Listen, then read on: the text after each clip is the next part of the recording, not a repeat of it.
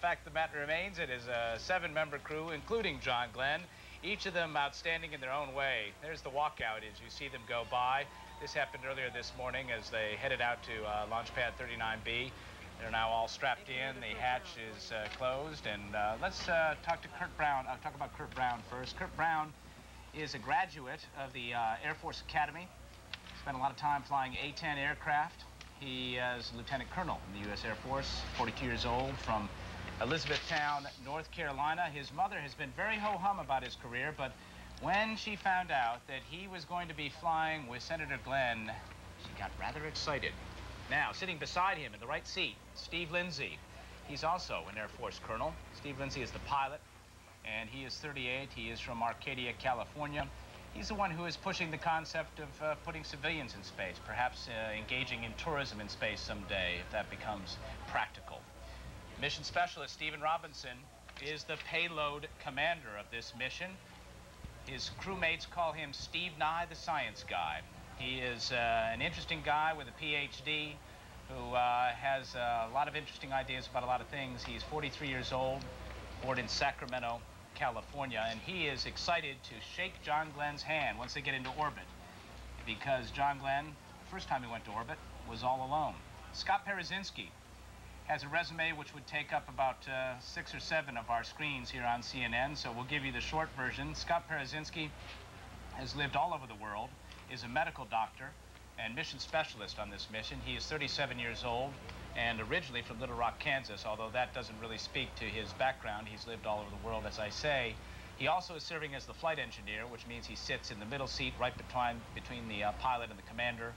And as he has told us many times, for an astronaut, this is about as exciting as it gets. Pedro Duque, Juan Glenn, as they call him these days around the Cape and in Houston.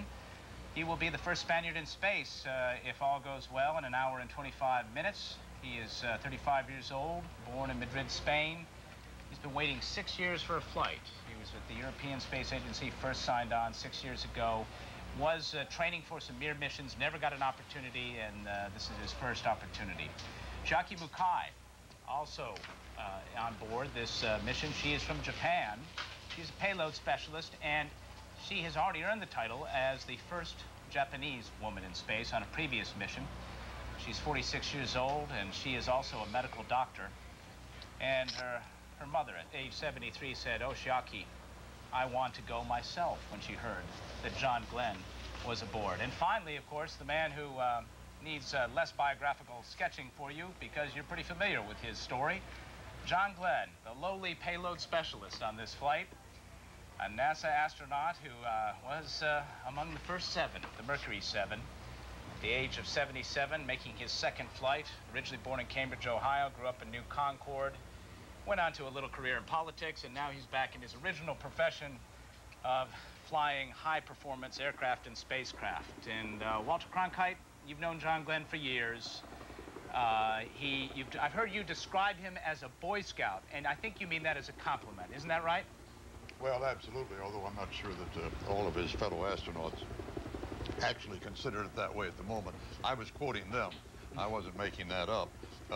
It was their feeling about John was he was the oldest of the group, of the original 7, and he seemed a little bit a